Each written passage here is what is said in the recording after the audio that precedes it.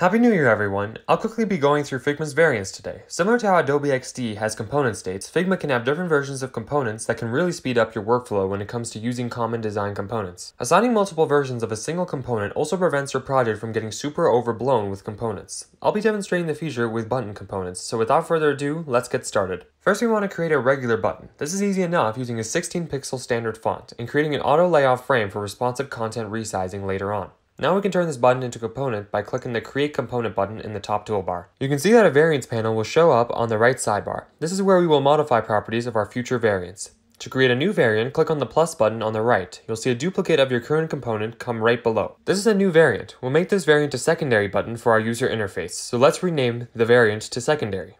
Now we can style this, and the changes aren't applied on both, as Figma treats this as a child component. So now we have a secondary button. This works when we drag in our component from the component toolbar, and switch between the components made using the drop-down available. You're probably asking, why is this header called Property 1? This is because there can be multiple properties for variants. We've only defined the type of button, so let's rename the property to Type. We can create a new property called State, which will define what state the button has. This default state is automatically applied to our existing buttons. Let's create a new hover state. We can now duplicate our buttons and apply the applicable styling. I'll change up the buttons to show what they would look like on hover. If there's only two options for a property, Figma recognizes true or false values, so instead of having multiple values, we can say if the variant is hovered or not. Now we can go back to the button we dragged in from the access panel, and the hovered option is now available. It shows a switch, so we may toggle the state. That's a quick view on component variants. If you have any question or feel like there's something I didn't cover, please leave a comment down below. Also check out Figma's more in-depth tutorial on variants, which I've linked below the like button. Thanks for watching, I'll see you in the next video.